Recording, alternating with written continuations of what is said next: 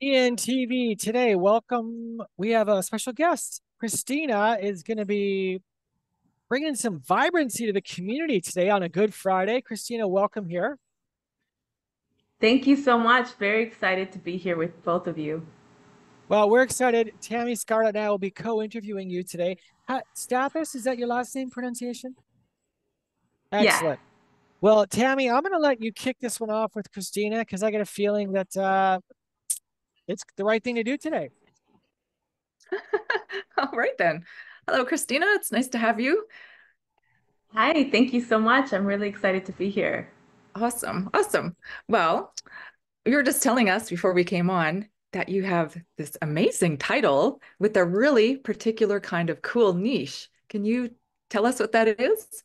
Yeah, I'd love to. I help introverted engineers get out from behind their computers to lose weight, gain confidence, and meet the love of their life. That's magical. Like that's awesome. Okay, so Yeah. how on earth, how did you come up with that? Well, yeah, that's a big story. My background, I should say, so people can kind of get reference is, I grew up in a really health conscious, wellness, preventative medicine type of background. It's something that, it's been in me, for as long as I can remember. I can really remember as far back as, 8 years old, because I started gymnastics around that time. And that really made me aware that I have this natural instinct. So always been healthy, in good shape, ate really healthy. My mom was a nurse, and personal trainer, psychology degree, yoga teacher. But then in 2014, I had issues with my health. I was actually in Los Angeles at the time. I was living in Australia. I went to Los Angeles to help with a yoga training. And that morning I woke up. I was going to teach about, 400 plus people and get on this big podium. And it was very clear like something was not right. I was up on the podium and I felt like I was going to fall off. Things were coming out of my mouth that I didn't really mean to say.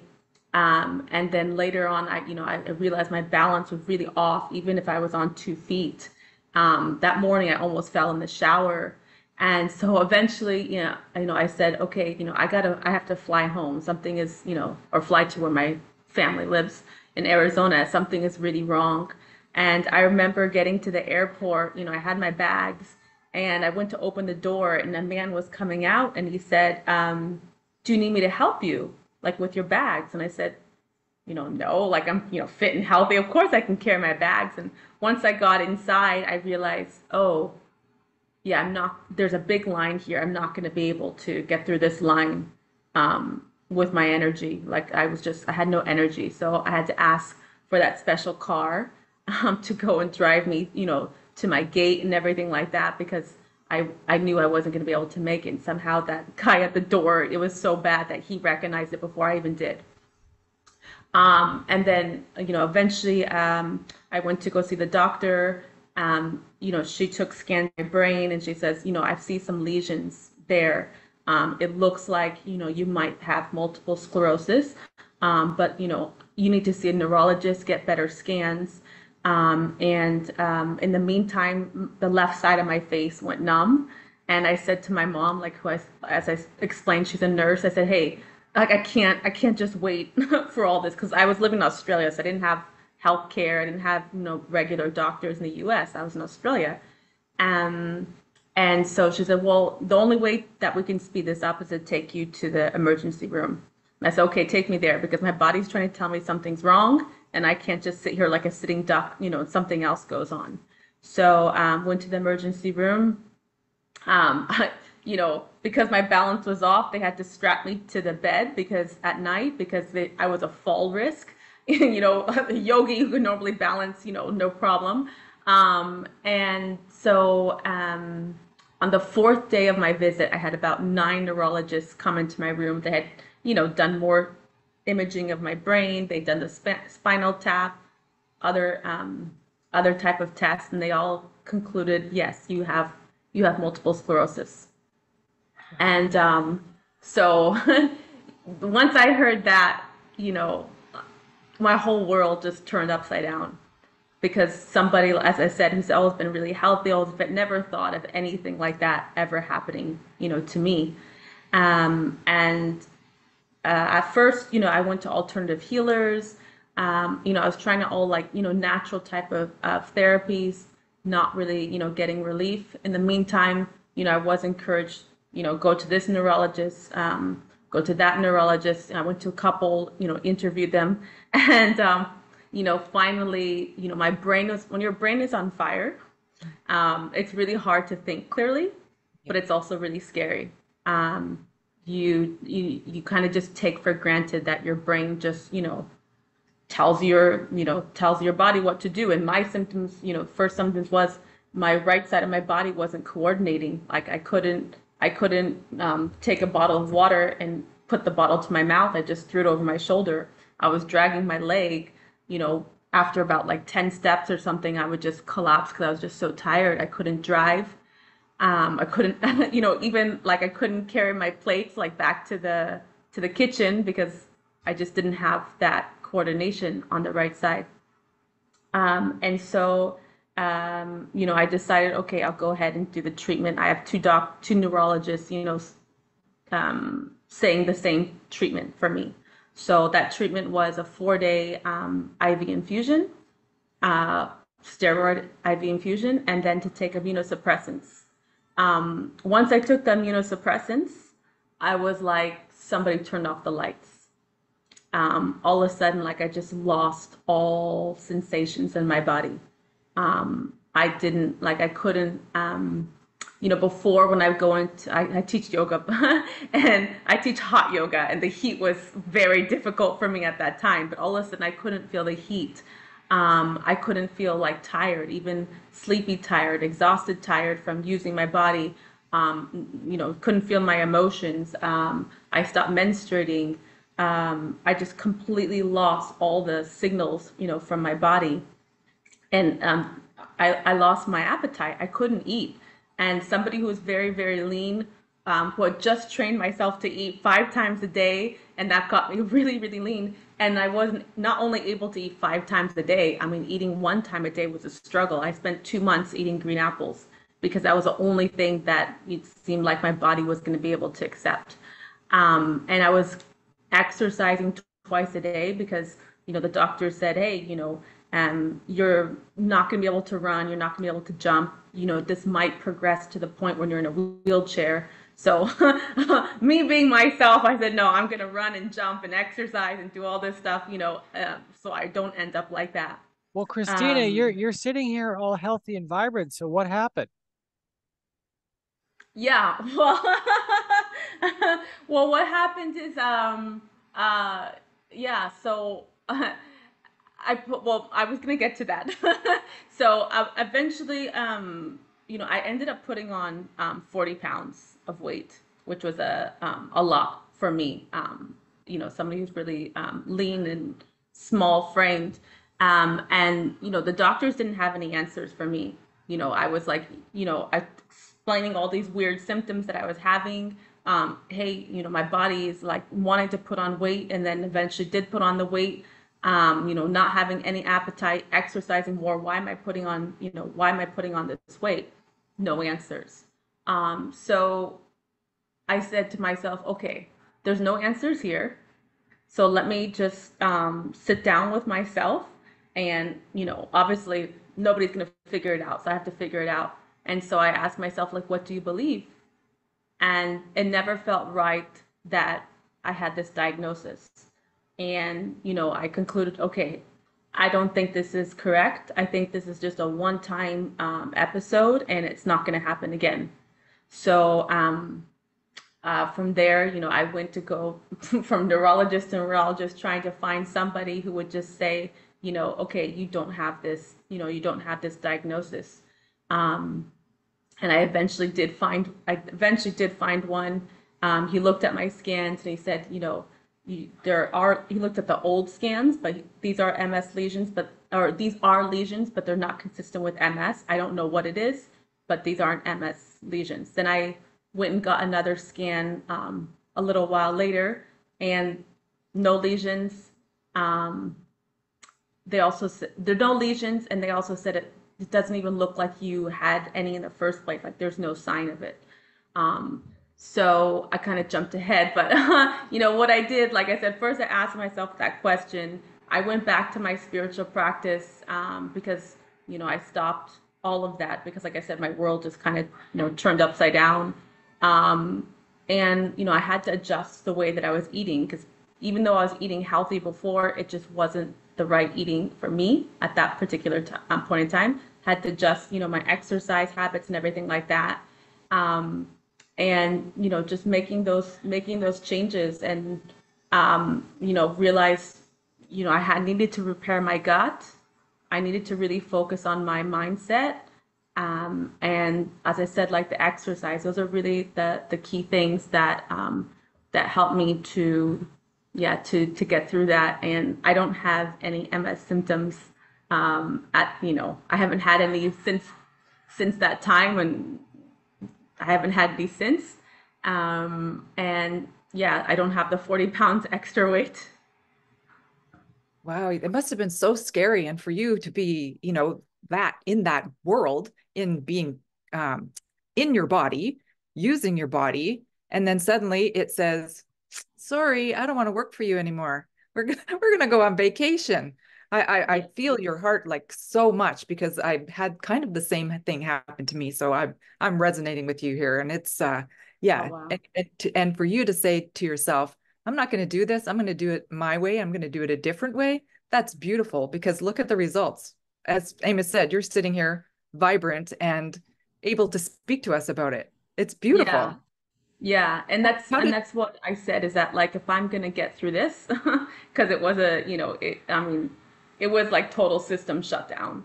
I said if I'm gonna get through this, I want to be able to help other people because it was a period of time, you know, very traumatized, very frustrated, confused, lost. Nobody was directing me. The whole time I was like, I just wish, I just had somebody, that was with me, helping me along this process, and also somebody who is respectful of the treatments or the process that I want to go through, I guess, basically, because my family's like, you have to go, this traditional route, work with the doctors and stuff like that. And it was not the right way for me, but I didn't have anybody that was like, okay, you know, let's try your way and give me suggestions and give me support and motivation. It was very much the opposite. So felt very much alone. And so I said, okay, I don't want anybody to feel what I felt. So that's why, I went through that's why I'm doing what I do. Getting rid of that 40 pounds was not easy. And I feel for a lot of people, who are struggling to lose weight, it's not always the simple answer of, do this diet or do this type of exercise. If it's not coming off, there's some other reason. And so I want to be there, to help people through my journey to be able to get, on the other side of where they're at. Well, let's talk about absolutely. that. Your coaching. What do you offer then? How does it look? Yeah, so I do virtual coaching. So I work with people kind of similar to what we're doing, and and like I said, I am there to support them and their goals. But obviously, we got to figure out what those goals are, and then we got to break it down so that it's something that they can work on day by day.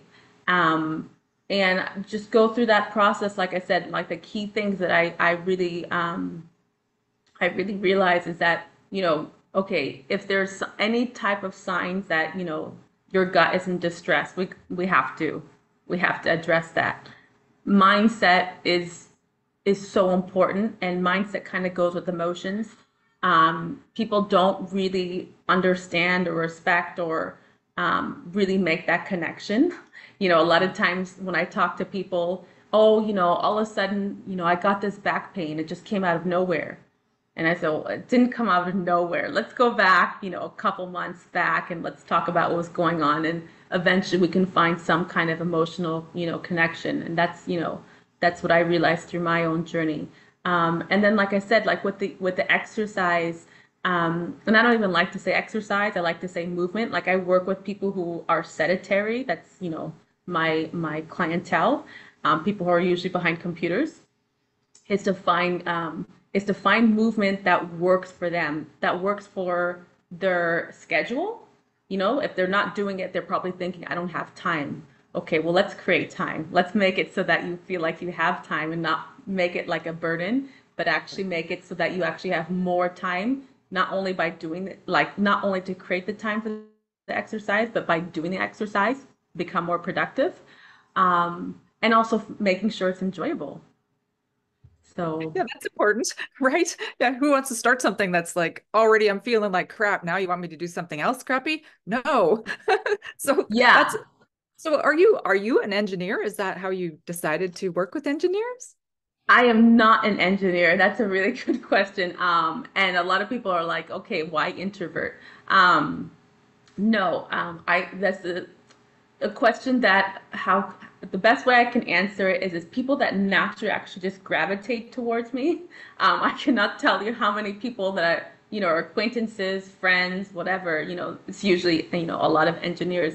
And I think the reason for that is that there's an opposite. As I said, like I have my background in psychology, gymnast, yoga teacher, all that, spiritual kind of airy type realm. And, an engineer is somebody who's, very techie, computer gaming. I'm not a gamer. Their brain works really, really different, but they're looking for something that I offer. And I really appreciate the way that their brain works. I'm just like, wow, you can take apart a computer. You're like a genius. And of course, that makes them feel good. And also, I used to be an introvert. I was an introvert, for a good part of my life. I spent a lot of time in my head. That's my natural disposition. But once I started teaching yoga, I realized, okay, that's not working. Like people are coming to you and they want to interact with you and they want to get to know you and they want you to know them really well. And so I had to train myself out of that, to become like to come out of my shell. And that's a little bit what I do with the people I work with. I'm not saying that you have to become an extrovert, but very much this thing of coming out of your shell, to recognize that, okay, you can't keep everything to yourself. You can't stay hidden because you have something significant, to share with other people, and they want to know those things. It's to get those people to realize that, hey, they do want to get to know you. They are interested in this aspect about you and this aspect, but you have so much to contribute. So that's why. Christina, we'll need you as we begin to wrap here. We'll need you after to put your links in the comments of the Facebook. I'll tag you. I've actually already Okay. tagged you. But Tammy, why don't you let's begin to wrap. This has been an amazing story. I know Tammy's gonna want to interview you, of course, now in the Women's Wellness Network, of course. Oh, definitely. I love that. Yeah, that Yeah. would be awesome. That would be awesome. Yeah. Okay, one last quick thing. Do you find you work more with men or with women, or is it kind of equal? I would say it's actually kind of equal. But I do tend to how do you say it? I guess like if I think of my avatar, my client avatar, yeah, it's more of a male. Just because I find that that avatar is somebody who's kind of looking for that type of, feminine energy. They feel more comfortable with that, and I naturally can, uh, easily interact with that masculine energy. But I have equal amount of male and female, to be honest. That's perfect. Oh, maybe Yeah. she'll have to be interviewed by Andrew at the Extraordinary Men's group also. I Yeah. think that I would be honestly, like, I think a lot of times the males get underserved. People are always like, oh, I work with females. I work with females. I work with females. Like, well, what about the males? Like, they need help too. So, yeah. Yeah. This yes. has been amazing. Christina, thank you for being here and being vulnerable. And it's just so weird to hear you talk about weird is the wrong word. It was odd to hear you talk about such a devastating and then you're smiling. I'm like, I don't understand, but you're so happy. So it's amazing to see how far you've come. This has obviously transformed your entire life. Your entire personality and perspective, I bet, is so leveled up through this process. Yeah, I mean, once you get on the other side of it, it's like, wow, it feels amazing because I was just talking to somebody, before this call, and when you're in it, you dream of being on the other side, but it's kind of, you dream of it, but it's kind of stays a dream. Um, and when you can help people say, no, no, it can be a reality. Like I'm living proof of it, and let me take you by the hand and show you that it doesn't have to be a dream. Yeah. Wow. Well, thank Love you it. for being here on ENTV today. Tammy and I have thoroughly enjoyed this. Your infectious smile tells it all. I know Tammy will connect with you after this to interview in her group as well, the Women's Wellness Network. It's blowing up. It's 5.5 weeks old, 15, almost 100 members almost. So they're just blowing up. So the women would love to hear your story. So thank you for being here. Thanks, Tammy, for leading this today. Thanks, Amos. Thank you. Yeah. Thank you, Christine, Well, too. thank you That's so much for amazing. having me. I really appreciate it. Okay. We'll end the broadcast here. ENTV today. Reach out to Christina Stathis. I'll tag her in this interview. She'll drop any links in the comment section of the Facebook after. Wow, what a story. Motivation. If she can do it, you can do it too. Thanks, everyone. Definitely. Thank you.